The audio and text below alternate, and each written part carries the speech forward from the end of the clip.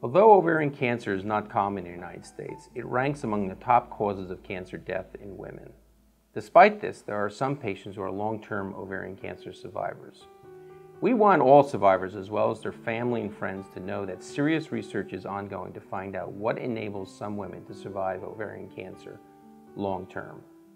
The Massachusetts General Hospital Cancer Center is leading a consortium of 8 scientific institutions and 11 advocate partner organizations in conducting this study.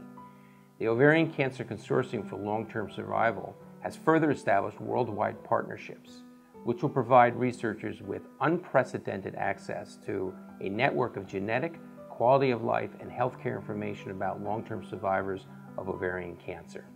Through the research effort performed by this consortium and its access to the most advanced technologic tools, we can now try to unlock the reasons why some women who face advanced ovarian cancer do much better than others.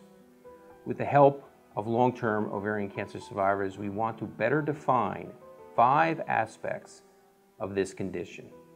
First, the ability of the tumor cells to grow and survive even after surgery. Second, the mechanisms these tumors use to grow their own blood supply channels.